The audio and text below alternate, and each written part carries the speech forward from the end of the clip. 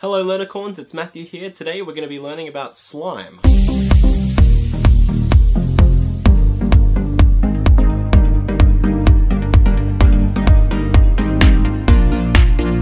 If you haven't played with slime, you are missing out. It's really fun, really weird. It's just so odd to have in your hands. So if you haven't played with slime, I'm going to teach you how to make it at home. And if you've already learned this, you're still going to learn something because I'm going to teach you why slime forms when you use these ingredients. Now let's learn about slime. And what you need for this experiment is a bowl. And some glue.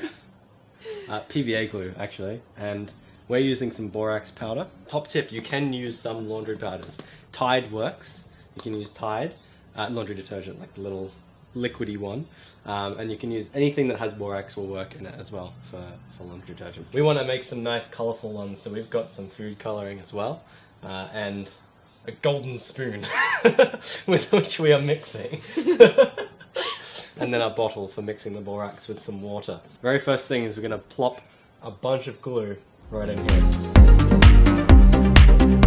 The glue that we used is called PVA glue. Now PVA glue contains molecules called polymers. Polymers are long and flexible, and they're why this type of glue moves sort of like a liquid, because these polymers just kind of slide past each other. Alright, so what we did was we mixed 1 cup of water with 1 teaspoon of borax, except we didn't have anything to measure a teaspoon, so it's just our best guess. One top tip that Valeria learnt is that if you refrigerate it, it ends up being a bit more slimy in the end.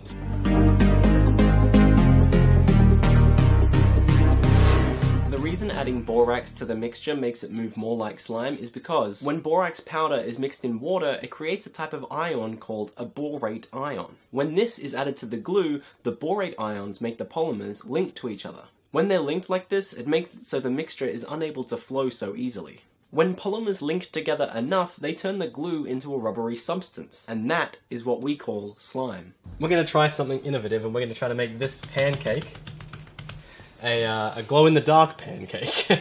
This is a slime we made earlier. So we got this brand of glow-in-the-dark paint. It's called Deco Art Americana glow-in-the-dark paint. Any glow-in-the-dark paint will do the job, but this is the one that I picked up to use for this video. Gloop. Sci-fi waffle. It's an S. Now it's just a dragon. Okay, I'm going to use the back of this. So I'll let it do this. I don't know how long we have to let this sit for, but we'll let it sit for a while.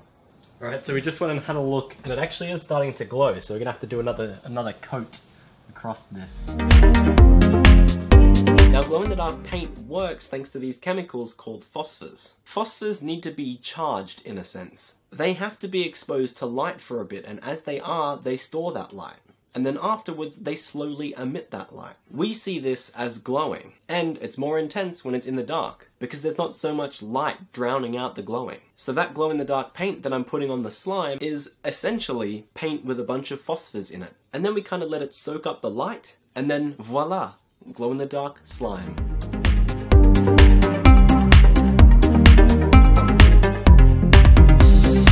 Alright, so we ended up with a slightly green one, a red one, and a blue one. They've all started to mix already because we want to swirl them into one big thing and see what happens.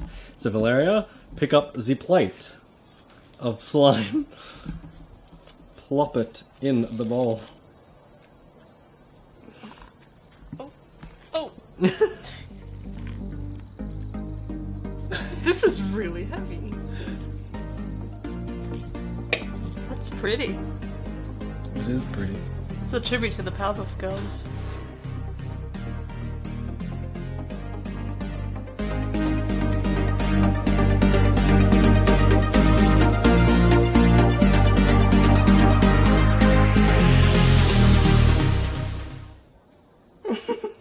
Thank you so much for watching, everyone. I hope you enjoyed this video. If you did, please give it a big old thumbs up, and please remember to subscribe and join the Learnicorns family. Let me know what topics you'd like to learn about, leave them in the comments below, because I don't want to just teach what I want to teach, I want to teach what you want to learn. I hope you have a wonderful day, and I'll see you next time. Bye bye!